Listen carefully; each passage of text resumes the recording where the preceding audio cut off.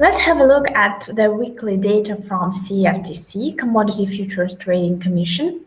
We can see that the aggregate US dollar long position has once again increased during the week, which ended on November 7th, I believe.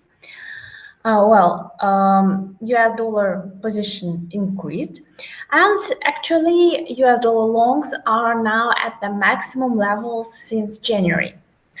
And it is interesting to say, however, that still dollar longs are only half of the levels which were recorded last year, and it means that US dollar bulls are still capable to push the currency higher.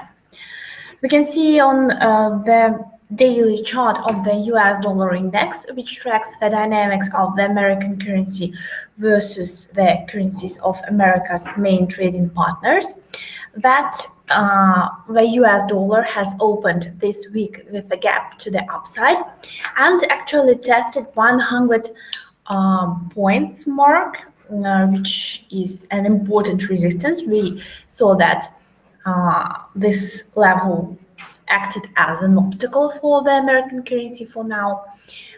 There is the gap, and sometimes the gap is a signal that the market is getting ready to reverse. Sometimes the gap is a signal that the trend is so strong that it is going to continue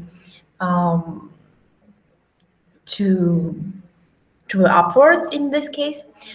As for this gap, it was formed at the important resistance level. We saw that US dollar went above October highs, and then this gap appeared. And as we are still below 100 points mark for the US dollar index, I think that we need a confirmation of US dollar closing above 100 mark to be sure that the trend is continuing and that we'll see further gains of American currency.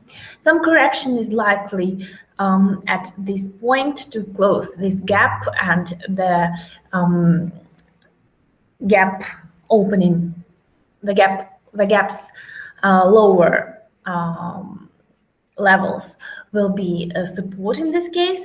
And of course, this long lower shadow, which we see was formed on Wednesday's daily candle for the US dollar index, is a kind of support for American currency. Such long pin bar candles push the currency to the upside, because we see that the bears were not able to make the pair close at the lowest point of this candle, and the situation reversed to the upside. The pair closed rather high, and it was strong bullish market, which was followed by a gap.